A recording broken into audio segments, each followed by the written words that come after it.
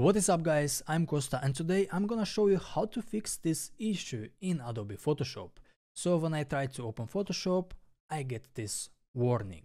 Now there is not actually a problem because I can still open Photoshop and I can still work, there is no problem with that, but it's still annoying to see this message and I'm gonna show you how you can fix it.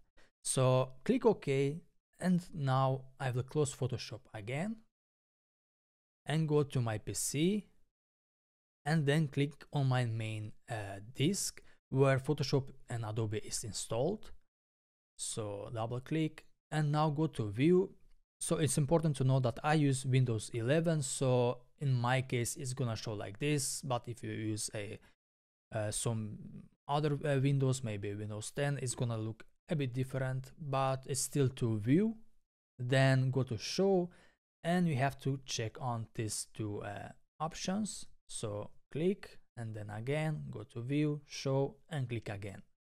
Alright, now go to users and go to start, then click on app data, then roaming, Adobe, and now click on here and type face.